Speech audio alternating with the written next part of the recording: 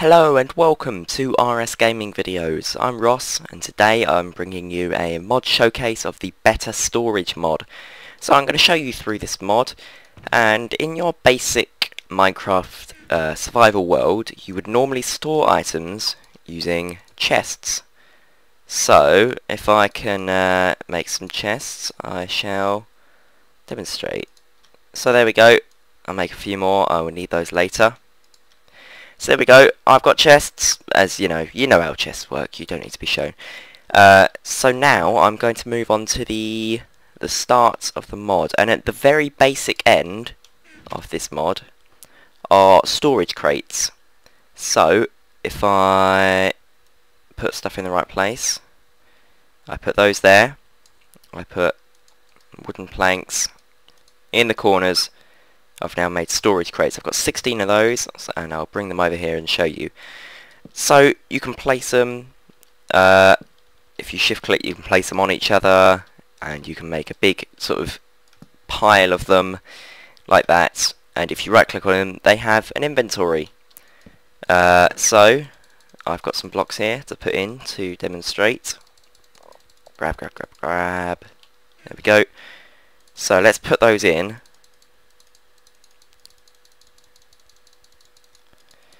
Now what it will do, instead of showing it, will only show that many slots of your inventory. It will only show the amount of slots that a large chest will show. But the way it works is, if you notice, every time I click, things are in a different order. And the way it works is, you can fill it up with lots and lots of items, more items than you can actually see. But when you right click on it, it will show you a random selection, which is kind of cool because you can store things very, very compact. But if you're looking for a specific thing, you have to keep right clicking, which is basically the equivalent of having a big, large crate in your house and having to sort of sort through it, rummage through it. A bit like if you have a big box of Lego, to sort of sort through it until you find the right stuff. And you see there's also this green bar that shows how full it is, because of course you can't see by looking how full it is, because this window might still be full, but there might be more items in there than can be shown. So okay, that's the first thing. So let's move on now to lockers. So I'm going to drag some wood around there and put some trapdoors, and there we go, there's some lockers. And now if I come over here again, these are basically like cupboards. You see they have a door on the front, and you can put them next to each other and they will, the handles will go together like that. But they're like cupboards basically, and they've got I think that's the same as a small chest. Am I right? Yep, that's the same as a small chest. But they can only be accessed from the front. So if I go around here, they can't be accessed, see? And the advantage of this is you can build them into a wall. You know, you can build them on top of each other, which you can't do with, or you can put crates on top of each other, but you can't put blocks above the chest, sorry, because then you can't open them. Whereas these, you can put a block and you can still open them, which is kind of cool. So next thing is, okay, so now we're going on to reinforced chests. So if I open up my crafting table, now the reason I made these chests earlier is because to make a reinforced chest you first have to start with a chest. So say I wanted to make an iron reinforced chest. I put a block of iron there, I put iron ingots in the corner, and I put wooden logs around the edge, and there we go, a reinforced iron chest. So if I then want to do the same with emerald, I can go ahead and do that. And there we go, there's an emerald one. Gold, exactly the same. And diamond, again, very simple. Same recipe, just the expensive resources. So, oh god, find space for this. There we go. And let's put that one on top. So there we go. Reinforced chests, you see they've all got the same storage space, it's just which one looks best. So you might like a lot of gold chests, or you might like a lot of diamond chests if you've got enough, or you can just use reinforced chests. And the advantage of these over normal chests, on top of the fact you see it's got this sort of weird, it's smaller than a double chest, but obviously these are single chests, single reinforced chests, and they've got 12, I think that is, extra slots. But the main advantage is that they are much harder to break. So you can't just break them and grab all the items like you can with a normal chest. It only takes a few seconds to break. This is a lot harder. So I'm not going to demonstrate because we'll be here forever. But so there we go. They look very nice as well. It's lucky that the animation for opening chests and stuff is already in the game. If it wasn't, I would have thought this mod would have added it. Because that's, you know, that's the kind of mod that this is. Where am I up to? Okay, so we are now on to backpacks. So if I just open up the crafting table, make sure I've got the recipe right, and so I put leather around there, I put wool there, and a gold up the top, and there we go. We have a backpack. Now these have got a bit more of a complex way to use them. Let me just grab some stuff out of here so I can demonstrate. But so if I right click, I place it on the ground, and you see it looks quite cool, and it's got, you can't really hear the sound, but it has got sound, and it has the opening animation, which is kind of cool. So if I right click on it, it opens up its inventory, same as a small chest. So if I throw some stuff in there, and now once I've done that, I go out of it, and I don't break it. I do not break it, because if I break it I will lose it. So what I've got to do is I've got to shift to crouch, and then I break it like that, and you see it's now on me. So if I view, there we go, there it is, it's on me, and I can walk around and I can be seen to be carrying items. You can sort of see it there as well. It's kind of cool. So if I now want to get it off, how do I do it? I can't just take it off my back like that. I'm actually not sure whether it will let you.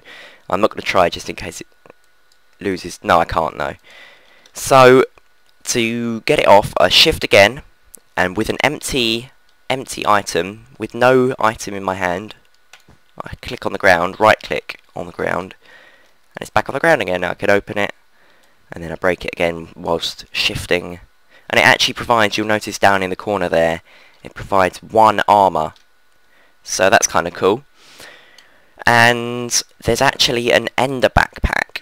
So if you look in my ender chest here, I've got a random arrangement of yellow wool that I've shoved in there to prove it's my inventory. So if I place it down, shift and break it, you can now see that I'm wearing it. Again, provides 1 armour. It looks pretty cool actually with the ender eye design on the back. I do quite like that. And then if I place it down over here, see it down the ground, also has the animation, but you'll see it has my ender inventory, which is quite cool. Carry it around anywhere, but the catch is you cannot make this in game. You've got to find it, and it's a secret where you get it from, so you have to find that out yourself, I'm afraid. But it's all part of the fun. So I'm now going to go on to armour stands, and these are quite cool if you want to display your armour, because a lot of the time either you upgrade your armour or you have multiple sets of armour. So this is how you craft it. Stone slab at the bottom, iron ingot in the middle slots, sticks either side, and there we go, armour stand, and I've got myself a set of leather armour to go on it. So let's place it over here. Now, these are kind of cool. What I think Minecraft is missing is stuff to decorate your house with. And that's why these coloured chests and cupboards are kind of cool, because that's the problem with Minecraft. You make a really awesome castle and then you've got nothing to decorate it with. So you simply just get your armour, you right click on it, in the relative parts of the armour stand, and there you go. It is now wearing your armour for you to look after it until you get home, change back into it. So there is one final part of this mod. This is probably my favourite part of the mod, and this is locks and keys. So if I want to make a key, I put gold down the middle, and I put gold nuggets on the side. I'm actually going to test. Yeah, you can do it on either side, and then you can make a key. And you can also take stuff like dye, and you can put that there, and you can dye the key to show easily which key it is. So I've made a key, and it seems kind of counterintuitive, but in this case you make the key before you make the lock, and you make the lock to match the keys. So if I grab that, and if I put an iron ingot in the bottom, the key in the middle, so you've actually changed the colour of the key. I didn't know that recipe existed, but apparently it does. So if I put gold around it, I've now made a lock, and you notice the key doesn't get used because obviously otherwise you wouldn't have the key anymore. So let's bring it over here. I thought that was a person for a second. Panicking myself for a second there. So there we go. We now have a lock on there, and when you've got a lock on the chest, you cannot open the chest without the key, and you have to right click on the chest with the key in order to open it. Which is, you know, that's kind of cool. I'm not sure if this multiplayer actually, this mod. I'll have to check that and put that in the video. What's that? Yeah, I can now open this, and it also makes it harder to break the chest. It takes me a lot longer. Again, I'm not going to demonstrate because this chest takes longer as it is. It takes me longer to open the chest. So, where am I up to? I'm up to here. So you see now, I have the ability to make some more keys. I tell you what I did wrong there. I didn't do what I was meant to do, which is, if I pick up the right items, oh dear, it's all going wrong now. If I put the key in there, I can now duplicate the key I already have. So now if I go over here, and this is the new key, you see that too opens it. It's not dyed by default, even though my previous one was dyed, so I'm going to dye that one iron coloured. And I've now got another one that doesn't work, so I'll demonstrate with a key that wasn't cloned. You see, this is a brand new key. I can now make a lock for this key, but this key will... Oh, I've opened the other reinforced chest now. But this key will not work on that chest, which is cool. And there is one final thing to go with these keys. So once you get a lot of keys, you need a key ring to keep them on. You'll know from if you use a lot of keys in real life, you need a key ring because they all get jumbled up, and if you held them all in your pocket, that would be silly. In the same way, if you hold them all in your inventory, that's just going to be really awkward, particularly if you have a lot of chests. So here we go. I can form a key ring with gold nuggets.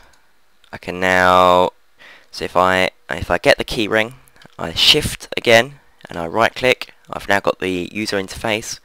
I can drag various different keys to the key ring, and you notice the icon actually changes as I add more keys. You can't see the dyeing on it, but you know, that's understandable. So if I now try and open this chest, it will try to use any of these keys that I've got on here, and if any of them work with that chest, it will open the chest for me. So that's kind of cool. Now there is one final part of this mod that I'm not going to show to you today, because it's a little bit more specialised, but you can enchant padlocks and keys. For example, you can enchant the padlock so it will take longer to break the chest, because the chest can still be broken if it's got a padlock on it, but you can enchant the padlock so it will make it harder to break and stuff like that. And there you can also enchant the keys. For example, you can enchant them, you know, like a skeleton key, so basically you can open other chests with the key even if it isn't the proper key. So that's kind of cool. Different enchantments. So yeah, I forgot to mention also you can break the you can't do it with the keyring key, but you can break the padlock off keys.